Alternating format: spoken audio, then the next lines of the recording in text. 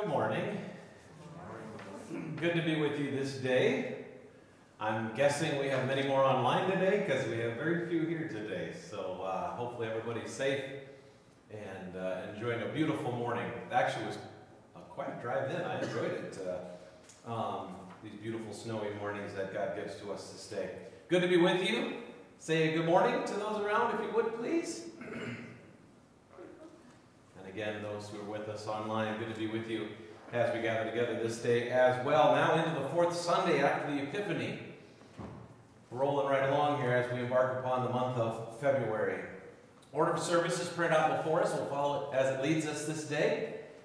We begin with our opening hymn here. I'm going to turn my page. Oh, for 1,000 tongues to sing. You'll notice we sing verses 1, 3, 4, and 7. Lord's blessings as we worship this day.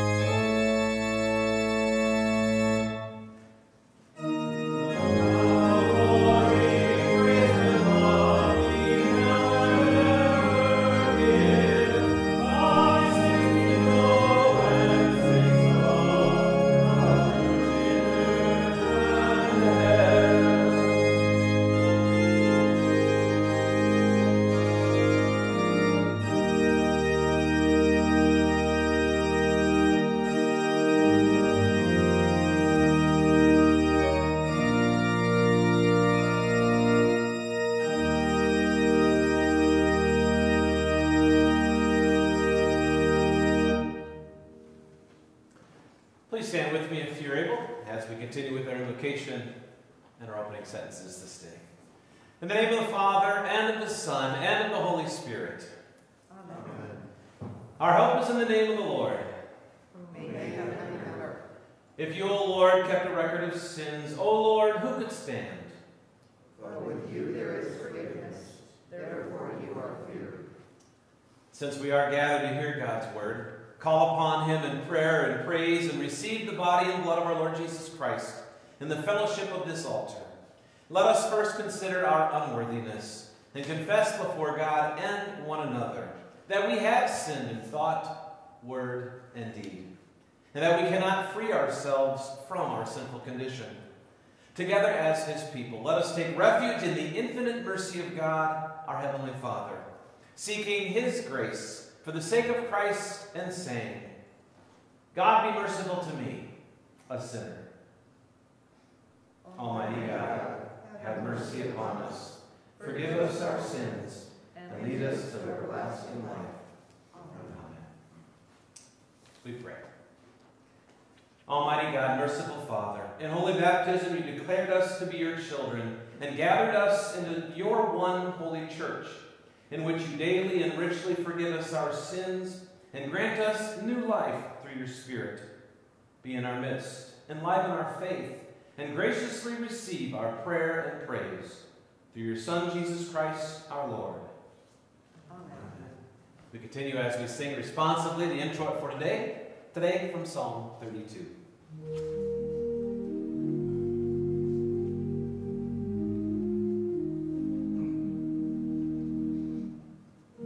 Many are the sorrows of the wicked, but steadfast love surrounds the one who trusts in the Lord. Blessed is the one whose transgression is forgiven, whose sin is covered. Blessed is the man against whom the Lord counts no iniquity, and in whose spirit there is no deceit. I am not just to you, and I cannot cover my iniquity. I said I will confess my transgressions to the Lord, and you forgave me the iniquity of my sin. Therefore let everyone who is godly offer prayer to you at a time when you may be found. Surely in the rush of great waters they shall not reach him. You are a hiding place for me. You preserve me from trouble. You surround me with shells of deliverance. Glory be to the Father, and to the Son, and to the Holy Spirit, as it was in the beginning, is now, and will be forever. Amen. Many are the sorrows of the wicked, but steadfast love surrounds the one who trusts in the Lord.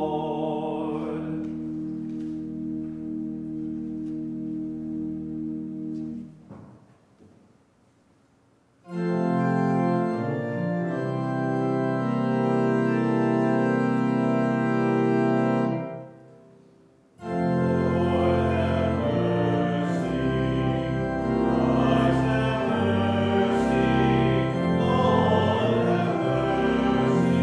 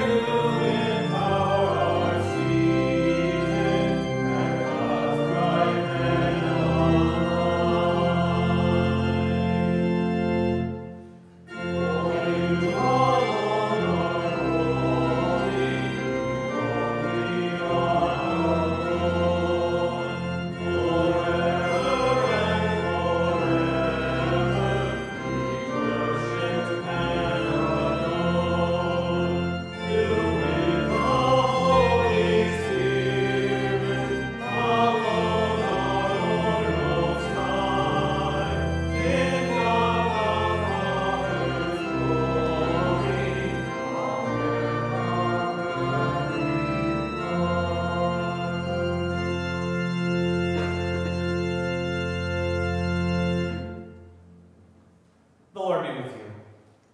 And also with you. Let us pray.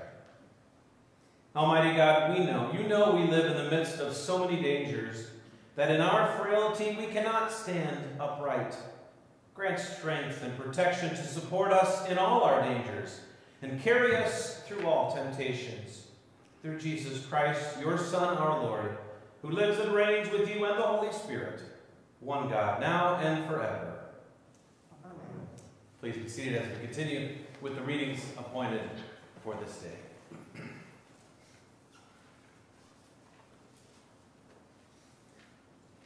The Old Testament reading for this, the fourth Sunday after the Epiphany, is from Deuteronomy chapter 18.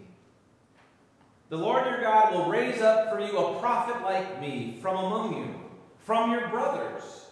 It is to him you shall listen, just as you desired of the Lord your God at Horeb on the day of the assembly, when you said, let me not hear again the voice of the Lord my God, or see this great fire any more, lest I die.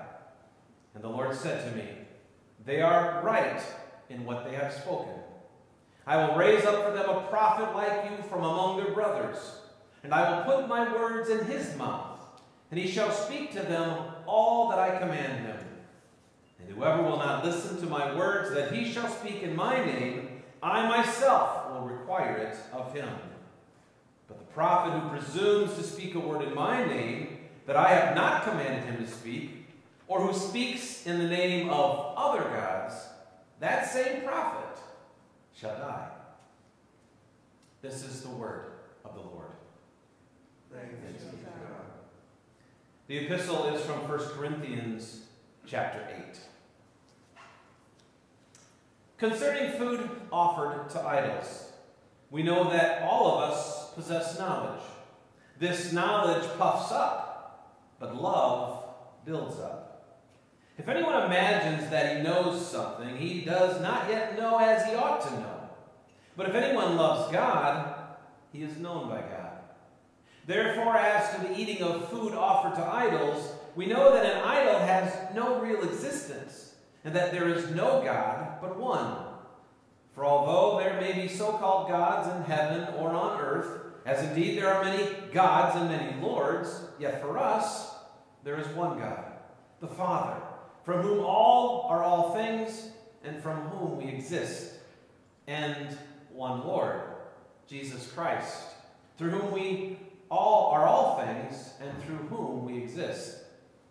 However, not all possess this knowledge, but some, through former association with idols, eat food as really offered to an idol, and their conscience, being weak, is defiled. Food will not commend us to God.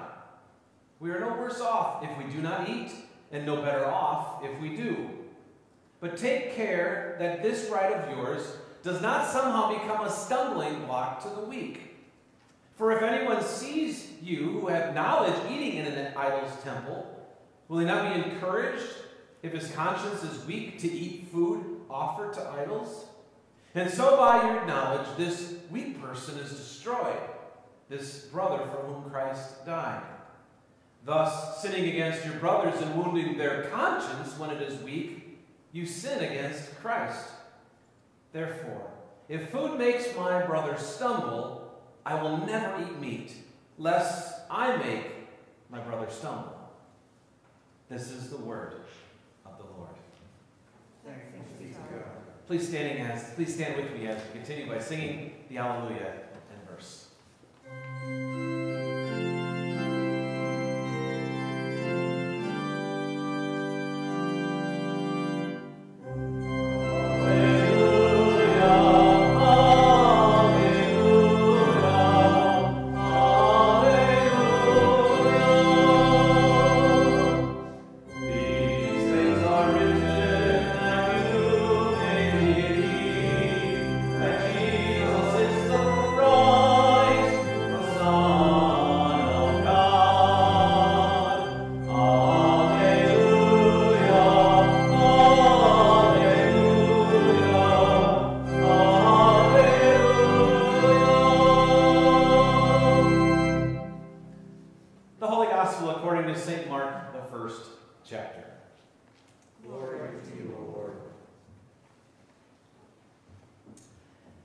They went into Capernaum, and immediately on the Sabbath, Jesus entered the synagogue and was teaching. And they were astonished at his teaching, for he taught them as one who had authority and not as the scribes.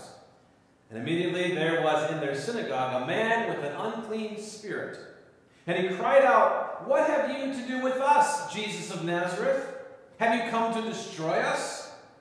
I know who you are, the Holy One of God." But Jesus rebuked him, saying, "Be silent, and come out of him." And the unclean spirit, convulsing him and crying out with a loud voice, came out of him. And they were all amazed, so that they questioned among themselves, saying, "What is this? A new teaching with authority. He commands even the unclean spirits, and they obey him." And at once his fame spread everywhere, throughout all the surrounding region of Galilee. This is the gospel of the Lord. Praise to you, O Christ. Please be seated as we continue by singing together the hymn of the day.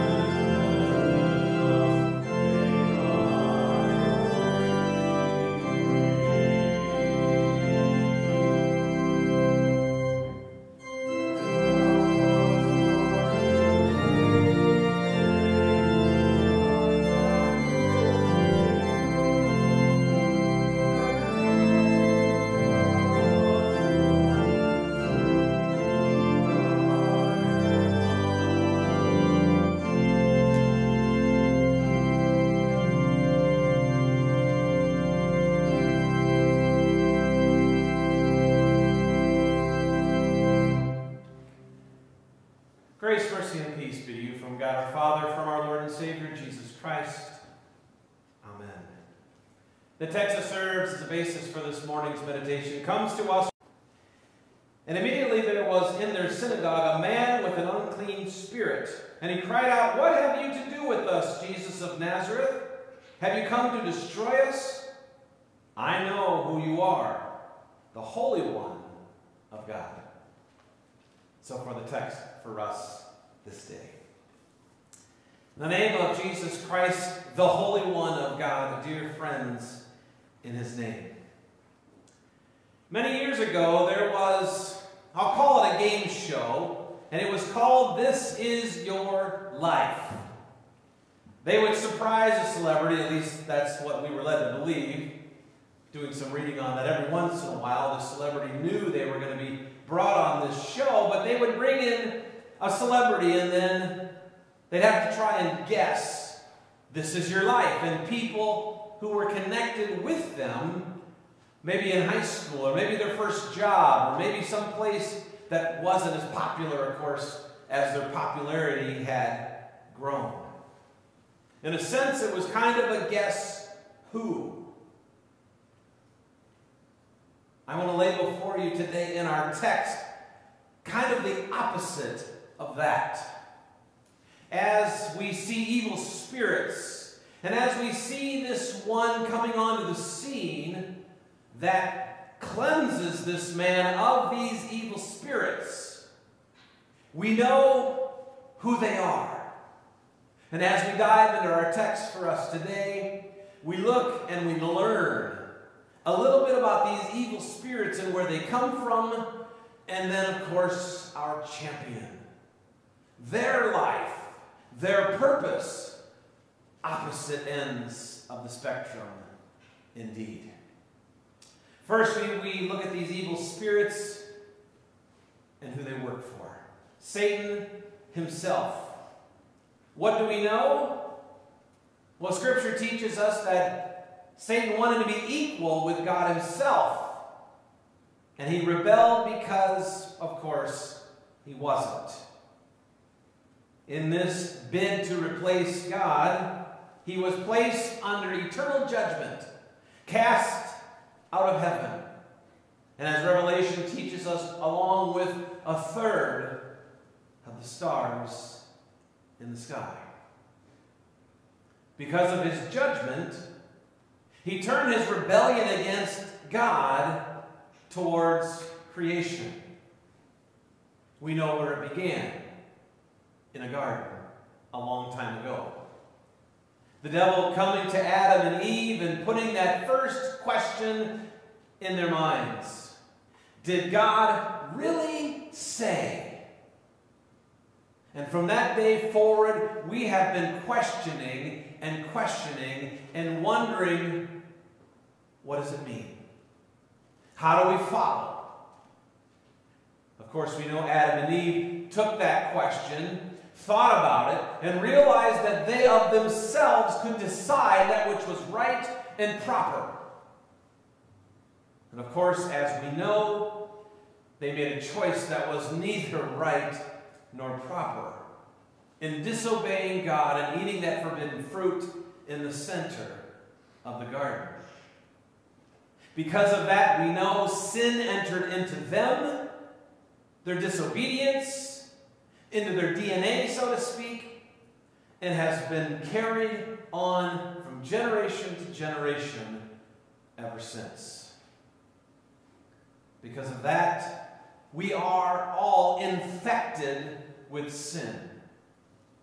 In the church, we call it original sin. It has its origin in Adam and Eve, and it's a part of us when we're conceived.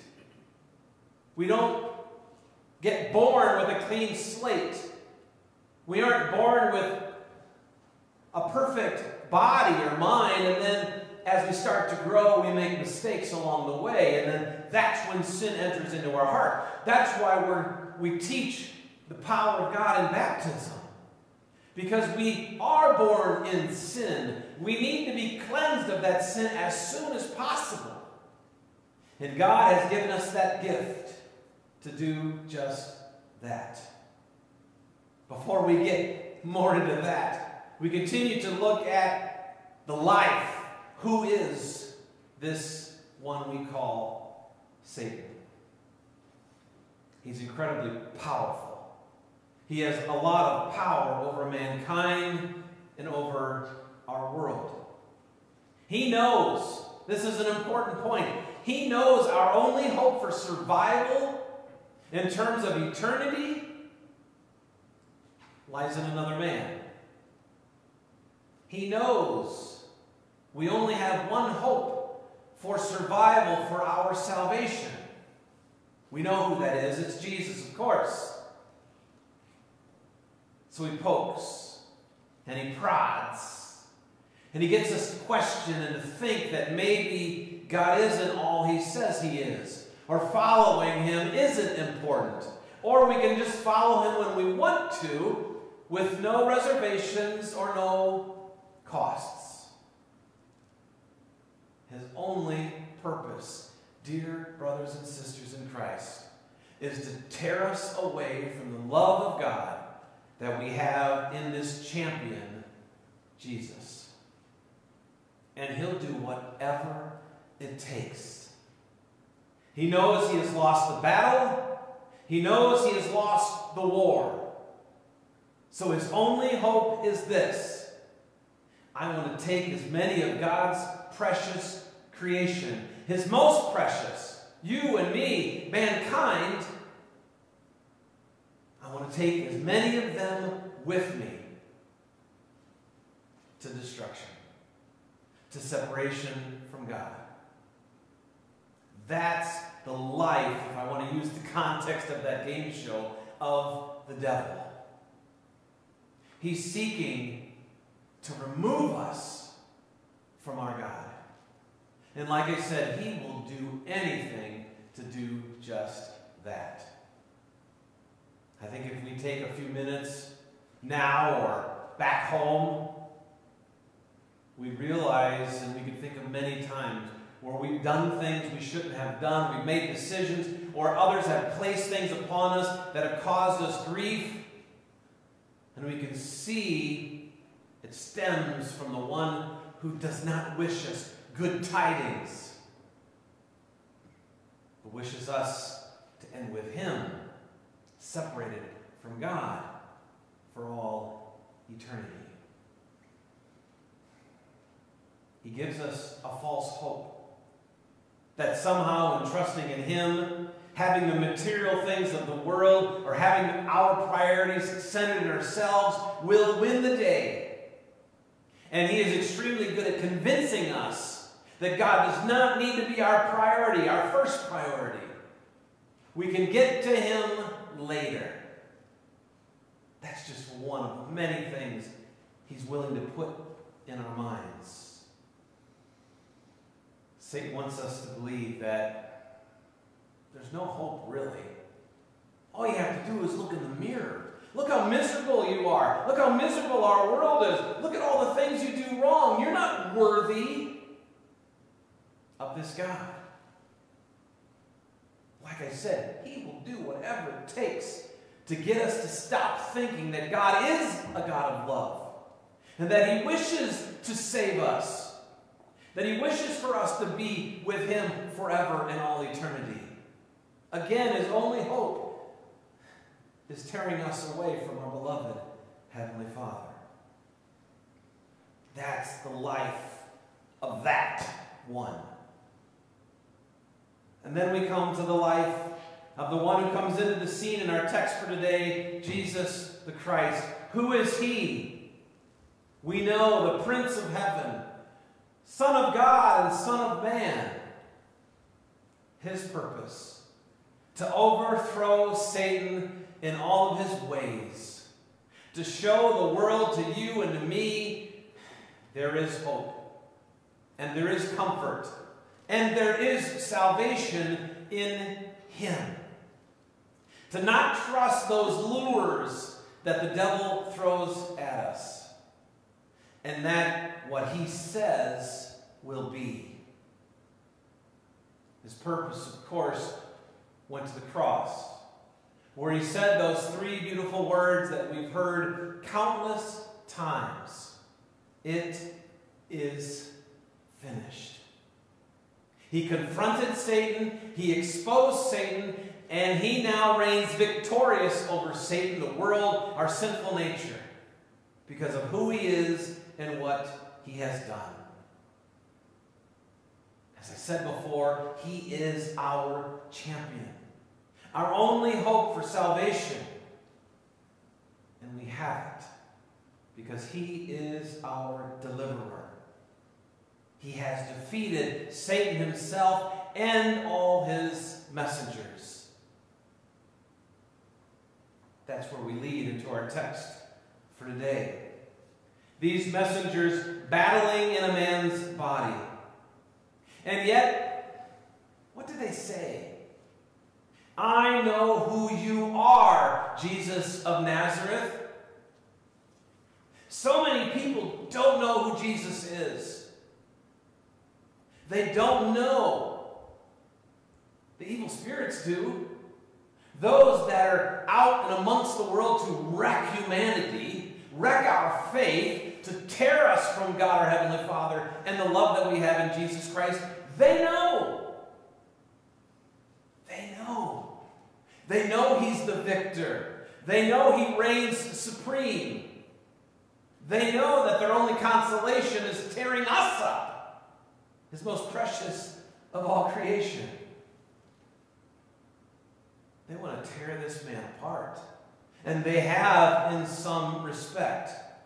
Do they really care about this man? Of course not. They just want to tear him away from Jesus. They want others to think that he has a power greater than they do, than Satan does. Jesus comes on the scene, and hearing those words, "I know who you are, the Holy One of God," and says, "Be silent. Be silent, you evil spirits. You have no power over me." You can wreak a lot of havoc in this world. You can wreak a lot of havoc inside an individual's body. And we see that all over the place. But you cannot overcome me and the power that I bring. Come out. And they do. Christ alone sets this man free from these evil spirits. The same Christ sets us free from all that would be evil within us.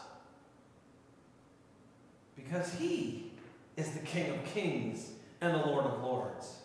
In this Epiphany season, He is the light, the true light of the world that has come so that we might have peace. What a comfort it is to know that we in faith know who He is as well. Because we know Him differently. We know Him as our Savior, who has redeemed us through His own blood. The evil spirits, they're done. They have no hope. We do. Because our hope lies in the one who has set us free from sin and death and the power of the devil himself. Nothing, Paul writes in Romans 8, can separate us from His love gifted to us. In our lives, we deal with a lot of stuff. It's important for us to fess up to God those things that entangle us, again, words that Paul would use, to try to suppress us in our faith and our love for one another. We see it all around us, all the division and the strife and the questioning and the fear. The devil's playing on that as much as he can, hoping that it'll only grow in us. And yet Jesus, once again this day, says, "Fear not. Be not dismayed. Even in the midst of the mess, I'm there. I am in that mess with you, reminding you of who I am, hoping that you will continue to cling to what I have brought. Perfect peace, holy salvation, and the life that is to come. One day, an eternal life, when we leave this place." We can look Satan right in the eye and say, "You don't win. You can't win."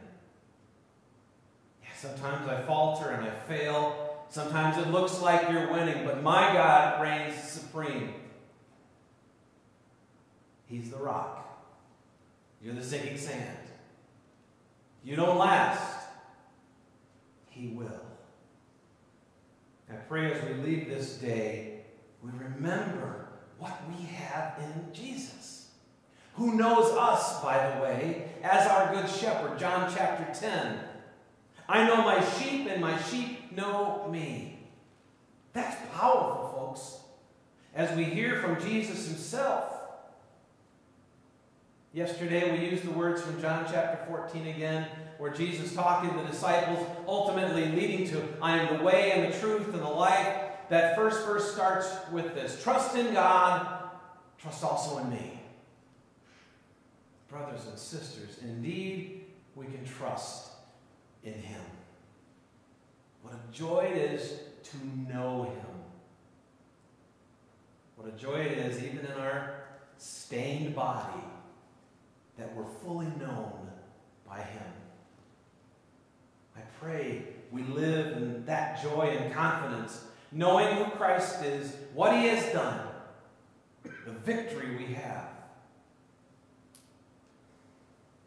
I know who you are, Jesus, and it's a good thing. May we be blessed as we live in that.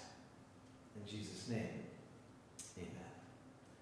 May the peace of God, which surpasses all our human understanding, guard our hearts and our minds in Christ Jesus to life everlasting.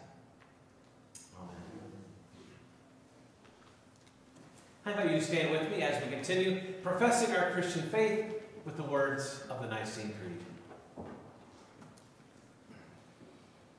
I believe in one God, the Father Almighty, maker of heaven and earth, and of all things visible and invisible, and in one Lord Jesus Christ, the only begotten Son of God, begotten of his Father before all worlds, God of God, light of light, very God of very God, begotten and not made, being of one substance with the Father, by whom all things were made, who for us men and for our salvation came down from heaven, and was incarnate by the Holy Spirit of the Virgin Mary, and was made man, and was crucified also for us under Pontius Pilate. He suffered and was buried, and on the third day he rose again, according to the Scriptures, and ascended into heaven, and sits at the right hand of the Father.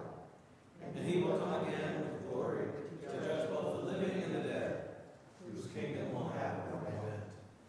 And I believe in the Holy Spirit, the Lord who proceeds from the Father and the Son, who with the Father and the Son together is worshipped and glorified, who is taught by the prophets. And I believe in one holy Christian and apostolic church. I acknowledge one baptism for the remission of sins, and I look for the resurrection of the dead and the life of the world to come. Amen. Let us pray for the whole people of God in Christ Jesus and for all people according to their needs. Dear Heavenly Father, send out messengers and missionaries to every corner of the earth, that people from every tribe, nation, and language would hear the saving message of your Son, Jesus Christ.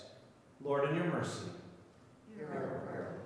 Lord, help your church throughout the whole world to bear one another's burdens, humble those who need humbling, and strengthen those who need to ask for help. Lord, in your mercy, hear our prayer. Lord, walk with all those who are grieving in the shadow of death. Especially we ask your blessings this day upon the family of Robert Radke, the family of Joan Weber, the family of Bob Troya, the family of Ron Balwig, and most recently the family of Carol Heinrichs. We ask you to bring peace and comfort to these families. Remind them of the hope that you have given to them and to us, that we might rejoice in your resurrection, knowing that you have washed us clean because of the forgiveness won for us in Jesus. Be with these, your servants, that they may rely upon you all the more. Comfort them with the hope of the resurrection to eternal life. Lord, in your mercy. Lord, we rejoice in many things in this world. Thank you for providing so many blessings and reasons for us to rejoice.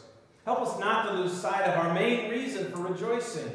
We are your children, and our names are written in heaven. Lord, in your mercy. Lord, look with favor upon all children, especially those who are orphans and in foster care. Lead them all to families that will love them and care for them as you love and care for all your children. Lord, in your mercy. Lord, look with favor upon all who are sick, injured, and recovering this day. Continue to be with Carl and Eunice, Rich and Nancy, Gerald and Lois, Caleb. These your servants and all those we name before you in our hearts at this time.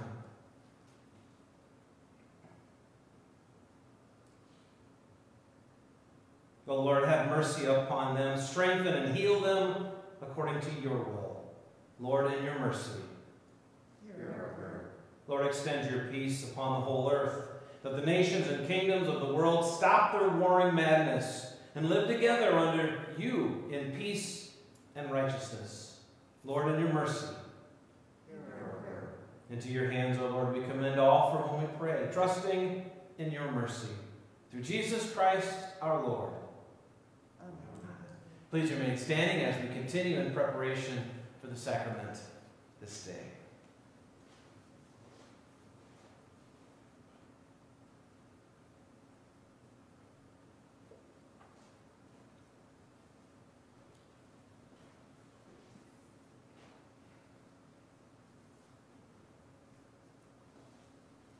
The Lord be with you. And also with you.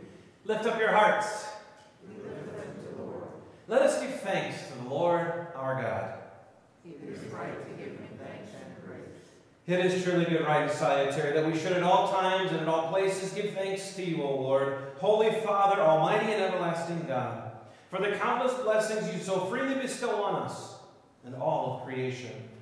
Above all, we give thanks for your boundless love shown to us when you sent your only begotten Son, Jesus Christ, into our flesh, laid on him our sin, giving him into death, that we might not die eternally. Because he is now risen from the dead and lives and reigns to all eternity, all who believe in him will overcome sin and death and will rise again to new life. Therefore, with angels and archangels and with all the company of heaven, we laud and magnify your glorious name, evermore praising you and singing.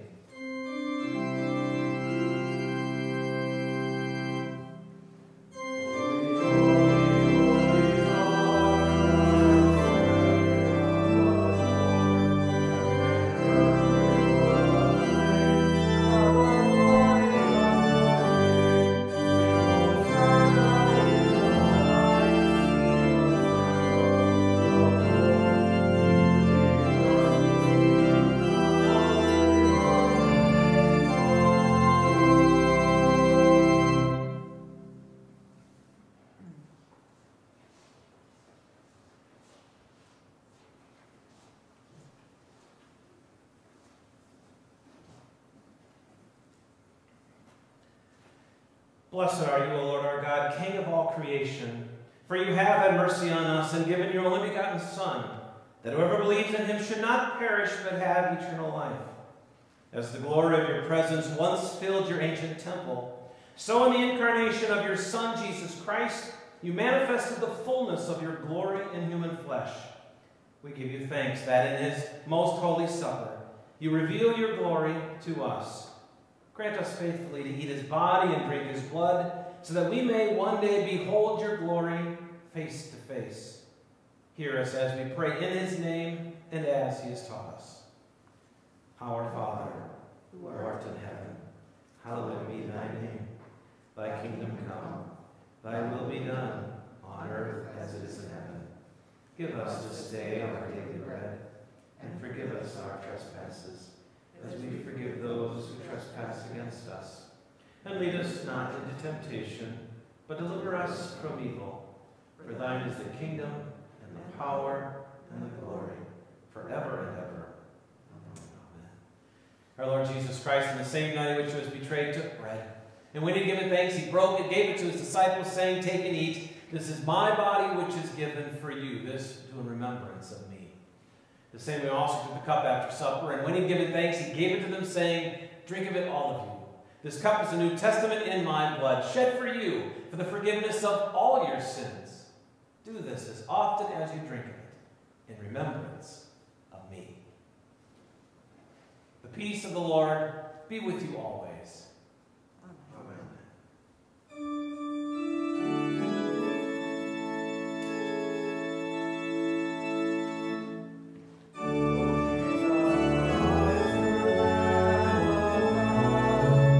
Take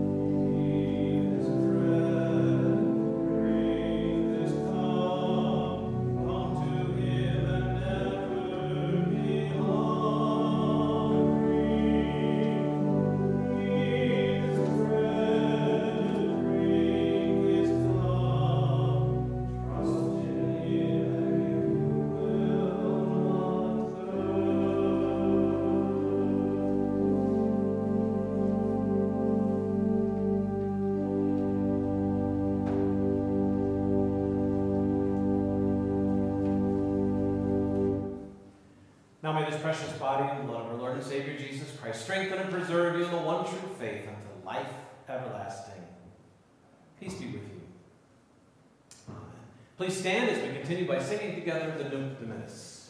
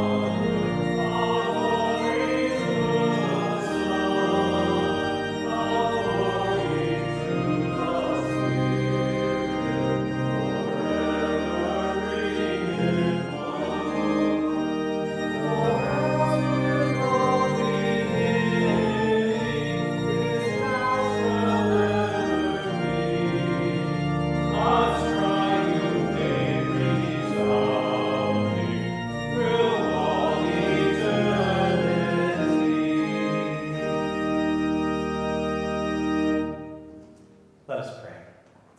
We give thanks to you, Almighty God, that you have refreshed us through this salutary gift. And we implore you that of your mercy you would strengthen us through the same, in faith toward you and in fervent love toward one another. Through Jesus Christ, your Son, our Lord, who lives and reigns with you and the Holy Spirit, one God, now and forever. Amen. Let us bless the Lord. Thanks be to God. The Lord bless you and keep you.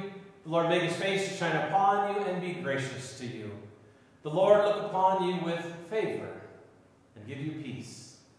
Amen. Please be seated as we sing our closing hymn. Thank you.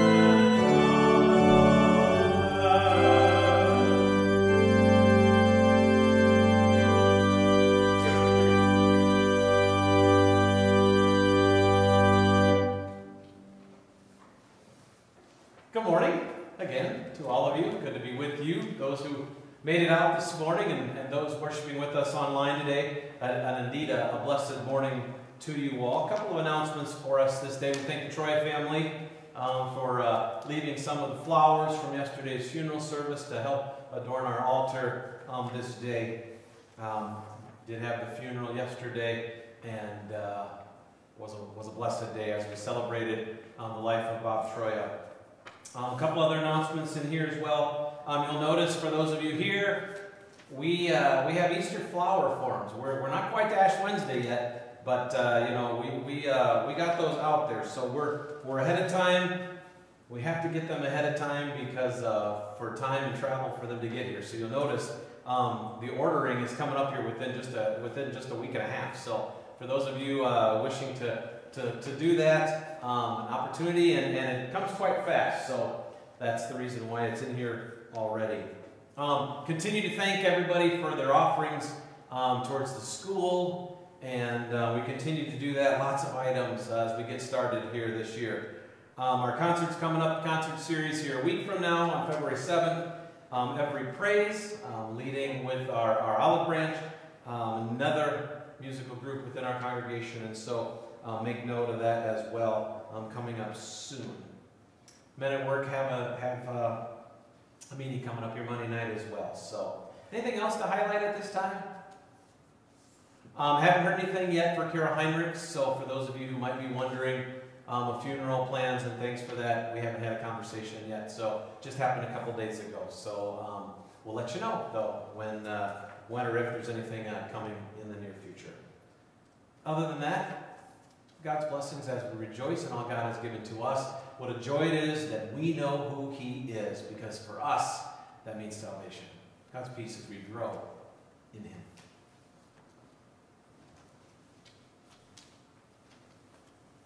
Him.